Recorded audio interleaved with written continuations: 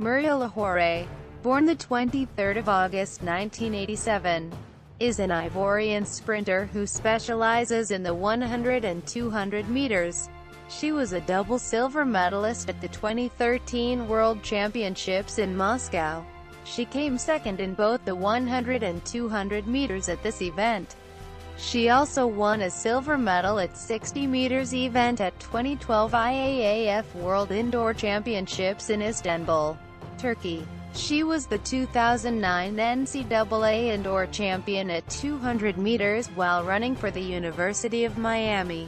Ahouré's personal best at 100 meters is 10:78, Montverde, USA, 2016, and in 200 meters 22:24, Monaco, 2013. She holds African records in 100 meters outdoor and in 200 meters indoor.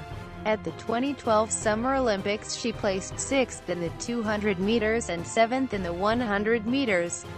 She ran under 7 seconds for the 60 meters in February 2013, becoming the 8th fastest woman ever with her time of 6:99 seconds. Achievements. Personal bests.